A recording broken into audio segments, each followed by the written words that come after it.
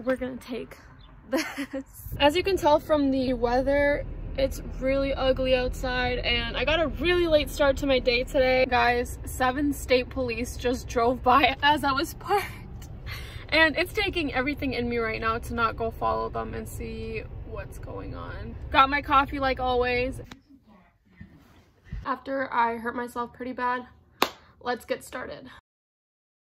So the way I wanted to start off this series is by first talking about what car company you want to work for. I'm of course a car enthusiast myself, so I really do appreciate all supercar companies or all car companies in general. So some of you may pinpoint a car company and say, I want to work for this exact company, and I grew up appreciating them the most. I also want to point out this is one of the most important things, especially for people who don't have a lot of experience or background or credentials to be racking up on their resume. This is also very crucial when it comes to applying to colleges and things like that when you don't have a lot of experience or achievements in high school. I will make a separate video on Dodge if you guys are interested as well. Well, we are celebrating nearly 200 of Metro Detroit's brightest and best here at Broadcast House tomorrow. It's a great tradition. Carolyn Clifford is here now to shine light on another young lady who no doubt is a cut above the rest. You've got that right, Alan and Glenda. Talk about girl power. This teenager you're about to meet may one day be following in the footsteps of General Motors CEO Mary Barra. She loves math, science, and cars, and while she may be young, her passion is taking her on a fast ride to the top. Christina Roque is not your typical 18-year-old. Now, I know you're 18, and you're already a junior at the University of Michigan. Yes.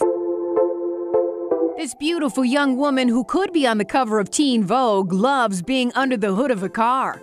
I started looking at just how, simply Google searching how an engine worked. I had to go through 4 interviews to get this. Oh, did you? Yes, to get this internship because they never had an intern here. I was really always good at school. I was always motivated, but I never really saw a purpose in it until I started joining robotics. And when I joined robotics, I saw all the hands-on applications between science and math and programming. Christina is quite special. She's a smart cookie in math and science and got a full ride to U of M's engineering school, where she's now a junior, and finds time to volunteer in Detroit to teach young kids how to code and build robots. You've had so many opportunities, but really you want to come back to Detroit and work at one of the car companies. That is true. So I do know that the Ford Motor Company just bought a train station, so I am hoping that by the time I graduate that will be opened for opportunities for students and for all these different engineers around the world.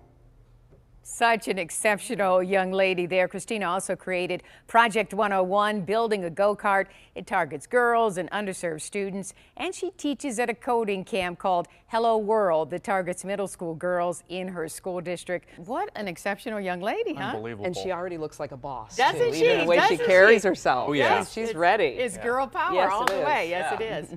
We're not leaving you out. Okay, now, yeah. but you know what I'm saying.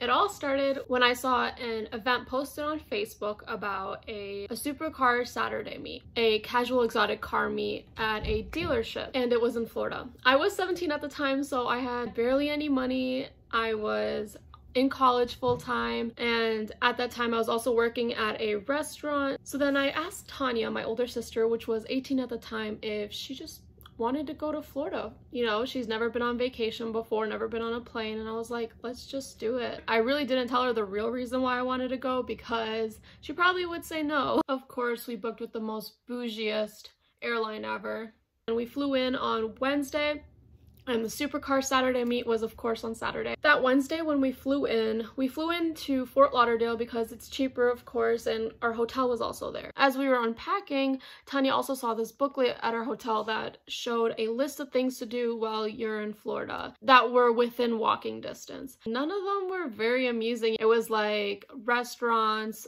shopping plazas, and just random things you can go to Michigan for. One of the things caught Tanya's eye, and it was called the Swap Shop Flea Market. What is that? I mean, it's like the most interesting thing on this list, so let's just search it up. And so we search it up, and I just see a bunch of cars. One of the most rarest cars that I probably would have thought I would never see in my life. And I was like, this can't be here. We both still agreed that tomorrow we're gonna go check it out real quick and see if there's anything. We Ubered there early in the morning. Huge amount of land just fenced off. It was, I believe, 88 acres. And it was so empty and it seemed so abandoned. I'm like, this is really creepy. And there was just like some carnival rides on the side. I saw the building window and there was, it said Ferrari Museum or something like that. I'm like, oh my gosh, Tanya, we found it. But I was still kind of doubting myself. I was like, I don't really think anything's gonna be in there. That's interesting. Nothing seemed very formal, and the building wasn't that updated either, so I was like, I don't know. So I'll put in the footage here as well, but as soon as I walk in, I closed the door and opened it again because I thought my eyes were deceiving me. And look to your right, it was an F50.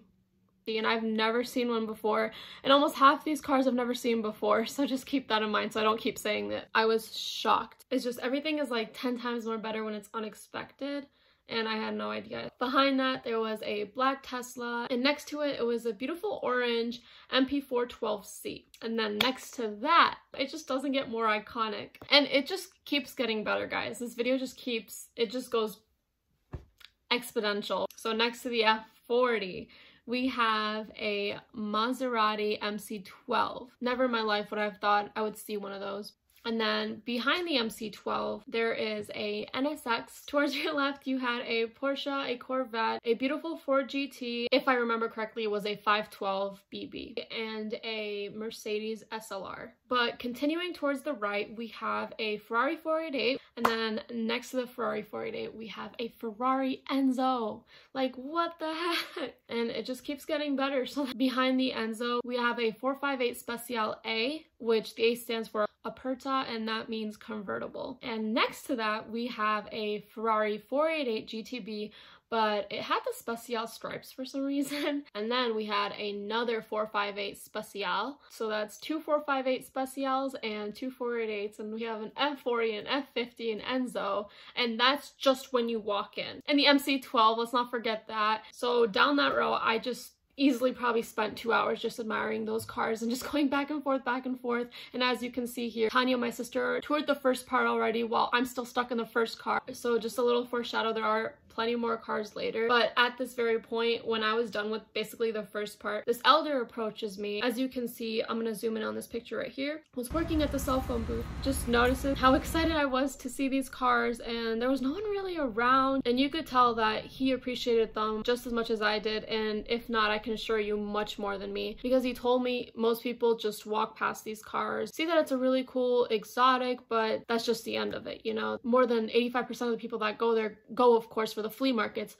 And so yeah, people just usually walk in through the building and walk out from behind. The man that was working at the cell phone booth was curious as to how I even found out about this place, and I told him I really wasn't that far away and I had no idea this place even existed. He basically went through each car with me. Now, some of you guys may be wondering where the owner was. He unfortunately did pass away just weeks before I got there, and I'm not gonna cry, I promise. Every time I talk about this, I do tear up, but I'll try not to. It almost felt as if that place was just hopeless because there was really nobody to take care of it. And more importantly, when I was looking around and observing, I could see that it wasn't just cars that were there. You know, there were so many different objects, from trophies and engines in the corner and old racing suits, just pictures and artifacts and newspapers everywhere. You could tell that this place meant a lot more than just a supercar museum. Starting off with the history of the vehicles, as the owner did pass away, the man working the cell phone booth pointed out to the NSX and said that that was the last car he purchased and he drove. That was the last place it was parked before he passed away, and it just had under 300 miles. And from there, I was already tearing up. You look around and you're like, what can I do? Like, I feel so heartbroken for this place and for the man that's explaining it to me. But another fun fact is that the McLaren MP412C, the orange one, was his least favorite car because he said he didn't really enjoy the door handles and the driving because he was getting very old. So that car wasn't very for him and he wouldn't drive it much. So a little bit about Preston. Preston did used to race boats, but then he also got into racing cars. He later became a huge Ferrari enthusiast and was part of the FXX program. I feel like half of you guys probably already have heard about the swap shop. So before I was online and active on social media, I heard about this place, and that was probably That was 2 years ago. Within just the last year, I've been seeing all these YouTubers visit the place. So that's cool and all. But the reason why I also want to tell you guys about this is because I'm sure almost all of them don't know about the significance behind the cars. Talking to somebody that was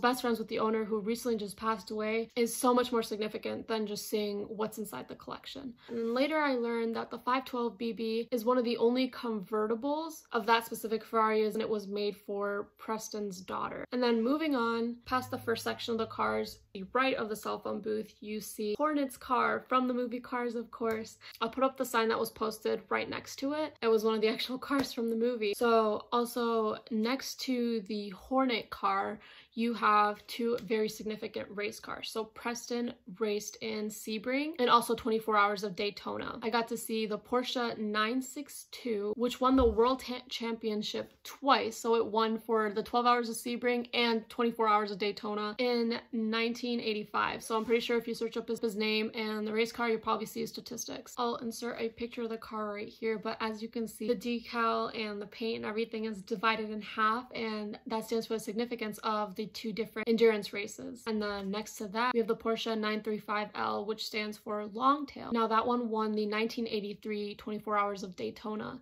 And then to the left of the cell phone booth, you have a Porsche 930, and in front of that you have a Testarossa that has a red interior, and it was captioned red cam covers for the redhead. And fun fact for some of you guys who did not know, that Testarossa actually means redhead. And then he told me that he used to actually work for Ferrari in Europe, and when Preston was there at the time, they met each other, and Preston gave him his card and told him that if you ever decide to come and live in the US, you can come and work at my place and take care of the cars there. It gets so coincidental. I later found out that the cell phone booth man, before he went to Florida, actually lived in Michigan. He can actually live 10 minutes away from me, and so he knew exactly what University of Michigan engineering was, and so that was awesome. So just from hearing that, I was already in like total shock, and I was like, this is so coincidental. How grateful I was that this man approached me, because I would have never guessed. It does get better. So this man told me that there's even more cars than the ones we just saw.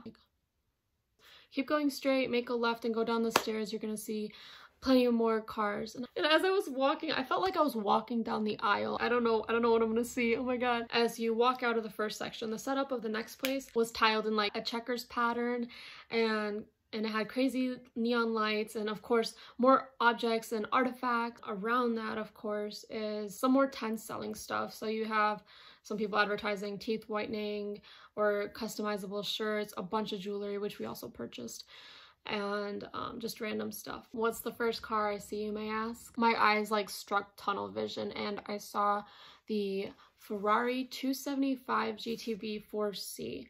That's worth over $100 million right there. It does have racing history. It was the 3rd overall winner for the 24 Hours of Le Mans, and I couldn't believe my eyes. I was like, this is crazy. One of the other cars I noticed was right in the middle. We have the actual Testarossa that was used in Miami Vice, and then next to that we have the 365 GTB4. There's only been 122 made, but this was the only one with a special race engine. What do we have next to that? Excuse me for my pronunciation, but we have the legend Michael Schumacher's Formula 1 car that was there. So a little backstory on that, what I learned was that Preston was good friends with Michael, and Michael did give him that car for his collection. Moving more towards the back, we also had a beautiful purple GT3 RS, and we had a 918 Spider, and you could walk up some stairs and you could see, which is absolutely amazing, scale models of each of the vehicles. I'm using the Ferrari 275 as a reference point to the setup of the cars, and so to the left of that now we have a Ferrari LaFerrari, which was absolutely crazy. Next to the Ferrari LaFerrari,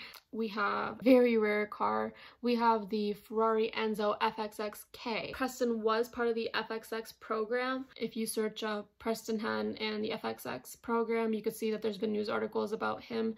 Either, I don't know if there's just some simple type of beef going around, but he wanted to purchase a Ferrari through the program, and he was getting declined. You can read more in details online. What I also learned from the man working at the cell phone booth was that if you look around the Enzo FXX-K, you could see all the places it's been. Preston's required to attend a certain amount of races each year to be still a part of the program. Also, next to the Daytona Spider, There was, of course, we have to have this in our collection. There was a F12 TDF there as well. And that's not his whole collection, guys. He has 2 other swap shops. This one had most of his cars, but they also had a couple other of his vehicles. He had a Porsche 959, but he did sell that before I got there. I was talking more with the cell phone owner, and you know, I walked back, I was already tearing up. Thank goodness I didn't wear much makeup that day because it would have been wiped off. Again, like heartbroken, the fact that these cars are just here and no one's paying any attention, just walking past them. And they're worth so much, but more importantly, they're some of the most iconic vehicles. I, of course, couldn't get that place off my head. I literally think about it like every single day till this day. That's one of the places that motivated me to get where I am today. After talking with the man that was working at the cell phone booth, I was like, man, I